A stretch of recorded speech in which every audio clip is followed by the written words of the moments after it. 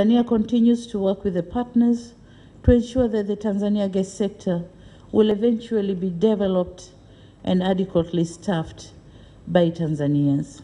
Mheshimiwa Samia amesema hayo jijini Dar es Salaam wakati akifungua mkutano wa wadau wa sekta mafuta na gesi, ambapo amesema serikali itaendelea kushirikiana na wawekezaji kuhakikisha rasilimali za taifa zikiwemo madini, mafuta pamoja na gesi zinawanufaisha wawekezaji na Watanzania kwa ujumla. The government has continued to work tirelessly to ensure that there is best management of natural gas resources by creating a stable system of regulating the oil and gas industry for the benefit of both the country and investors.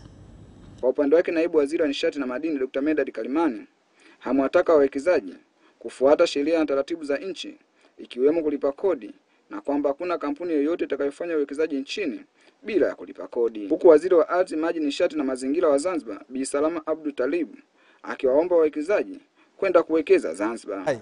Wawekezaji wote kufuata sheria za nchi, kufuata maelekezo ya serikali na kufuata sheria za nchi. Na nichukue nafasi hii, wawekezaji wote ni sharti walipe kodi, na hasa wawekezaji wa madini na wawekezaji wa mafuta.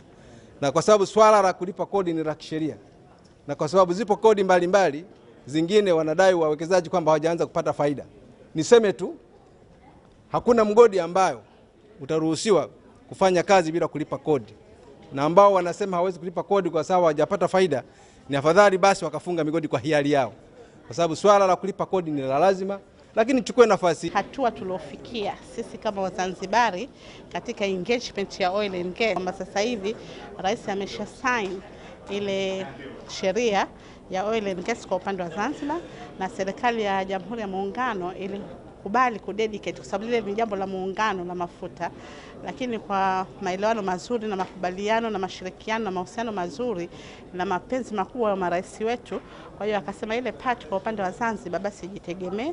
Kwa hiyo from there tumeweza kutunga ile sheria, lakini tushatunga regulations nyingi, kanuni mbalimbali kuhusiana na issues, na sasa hivi tunaangalia possibilities ya kupata fursa ya kuwapa wawekezaji waweze kuingia Zanzibar, sasa waweze kuengage katika hiyo sekta. Abdulsamad Abdurrahim ni mratibu wa mkutano huo, ambapo amesema lengo la mkutano ni kuwaunganisha wadau wa sekta mafuta na gesi kutoka ndani na nje ya nchi. Tumeandaa kwa sasa hivi kwa sababu tuna challenge nyingi katika sekta, hasa hii ya mafuta, hasa katika hizi oil and gas ambayo madini ni part of it.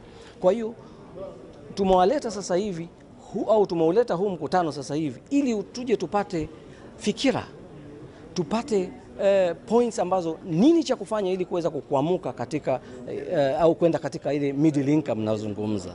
Kwa hiyo it is the perfect time. Mkutano huu wa siku mbili umehudhuriwa na wadau wa sekta mafuta na gesi kutoka ndani na nje ya bara la Afrika. Nikiripoti kutoka Dar es Salaam, mimi ni Benard Mbonda wa ZBC.